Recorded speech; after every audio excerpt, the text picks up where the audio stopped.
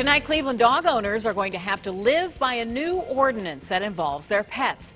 The new rules set in place to try to help dogs and possibly save their lives. Cleveland City Council is putting a limit on the length of time your dog can be left tied up outside. Good evening, I'm Lee Jordan. And I'm Danita Harris. Those supporting the new rules say this will help animals left outside in extreme weather. News Channel 5 Shay Harris is live with more on this story. And Shay, supporters you spoke with today say this new rule can actually make dogs nicer.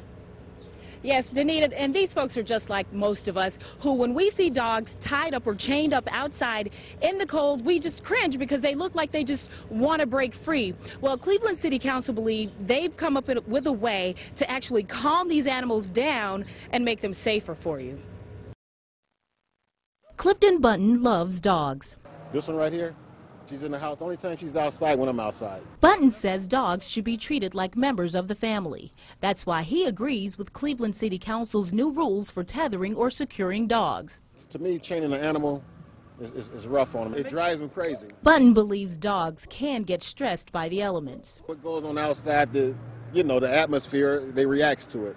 So when it's 4th of July and the storming, like you say, it sends them into it, it'll stress them out. The goal here is not to incarcerate anyone or to create or make fines on anyone. Cleveland Council member Matt Zone says after they received numerous reports from animal control about loud barking, they decided to do something about what was causing the animals discomfort. And often when they would go there, they would see that the animals were improperly secured and tied up. Zone says the animals were often on leashes that were too short, needed water, or were in harsh conditions and needed shelter. Now with this new ordinance, dogs can't be chained more than 6 hours in a 24-hour period.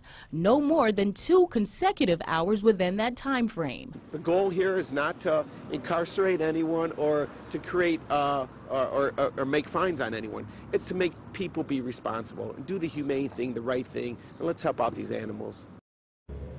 Now, anyone violating this ordinance for the first time will get away with a warning. That second offense will be a misdemeanor in the 4th degree, and the third offense, however, will carry fines potentially up to $10,000 and 6 months of jail time. On your side, Shay Harris, News Channel 5. Pretty serious fine there. All right, thank you very much, Shay. As of today, pit bulls are no longer considered vicious by the state of Ohio. This stems from a bill signed back in February that changed the way Ohio defines vicious dogs. The law says dogs that chase or bite someone and weren't provoked will be labeled dangerous. The old law said the same thing, but automatically labeled pit bulls as dangerous. Now proof is required before a dog is determined to be dangerous. Those dogs then have to be neutered, have a microchip inserted in them, and wear a special tag. The owner also has to post warning signs on their property.